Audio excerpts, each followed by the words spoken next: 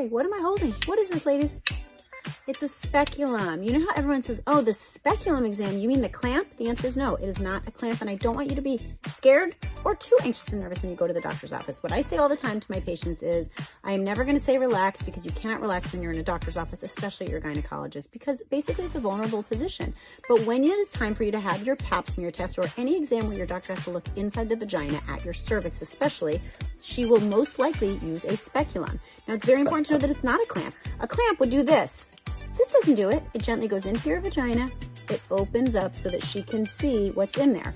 Namely, what's in there is your cervix, or maybe the top of your vagina if you no longer have a cervix, so she can look around, right?